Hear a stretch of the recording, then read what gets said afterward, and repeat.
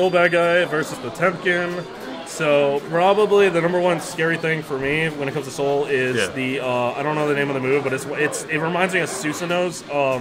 It's like a full screen like dashing move that's a low. A dashing move that's a low. Oh yeah, I know what you mean. I got you. I don't know the name of it, and I don't want to mess it up. So fair enough. Grabs. Okay. So this is the position that Will wants to be with his character. He wants to keep them in the corner. He doesn't want Soul to like start doing Soul stuff. Oh, good grab. Good grab. Okay, it's not going to be enough though, no. Guts. Because guts. Yeah. Yeah, air mobility with Soul is probably going to be his best option. He just has to pay attention to armor moves. That's the suck I was talking about. Oh, okay. Yeah. Let me just yell out, that's the suck. Context. Exactly. Good. Yeah, context. Oh, I think he tried to armor through that, but it was too many hits, maybe. Okay, we're doing loops. I'm sorry, chat. I don't play Potemkin. I'm doing my best. Send up Ooh! Okay. Oh, bro, I want that character playable. Give me the general. You know, but that's like a general grappler thing, though. You know, like, put him in the corner, put him in jail, you know, keep him there. You want to bait your opponent into doing, like, reckless, crazy stuff. I mean, who else but Soul Bad Guy to do some reckless, crazy shit, though? I feel like that's... Ooh, okay. Nice, good grab. See, that's that grab range I was talking about. That it's like See, that is kind of insane.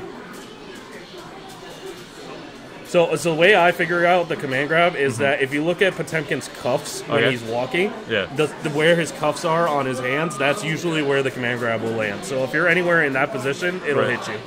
Gotcha. And okay, one more. There, nice. Just command grab. Okay. All right, well, taking it 1-0 right now.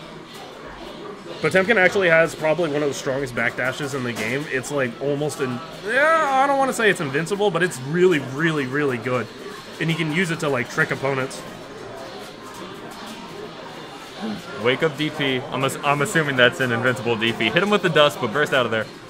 Cross up? Nice. The body splash is a cross up in this one? Yes. That's nasty. Character actually nasty. Nice, good positioning.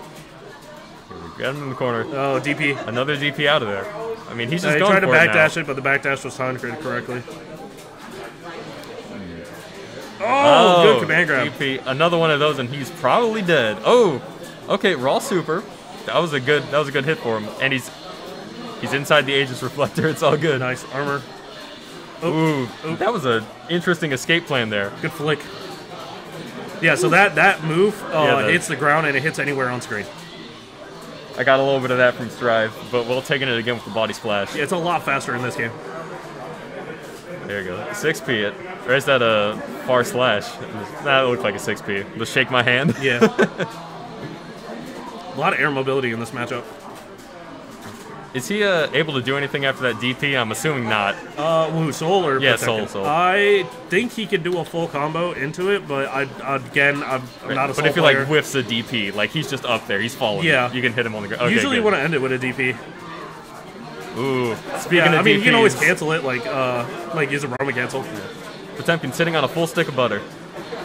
Potemkin has like hella guts, so it's okay for him to take a bit of damage.